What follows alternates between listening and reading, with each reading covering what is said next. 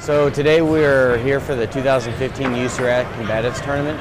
Today's the finals, so people will be competing for 3rd and 4th and 1st and 2nd today between the male and female soldiers and airmen. I found out about the tournament through the USARAK Geronimo Gym, where they hold the combatives for their soldiers to train them for hand-to-hand combat and close quarters. And they put one on every year, and they told me about it and told me I should join, so I did. Soldier in the Air Force, fighting with 17, Staff Sergeant Sanderson. As for the Air Force, right now I'm the only one, but I'm hoping that'll change with more people know about this.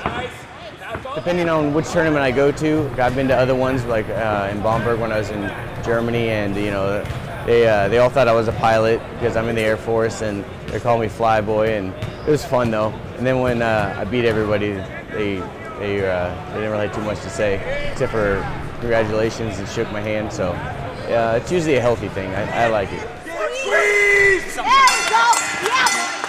I would love to see the competition between the Air Force and the Army step up and do this more often between the two branches, and we'll just see what the future holds. But this is great and I love it.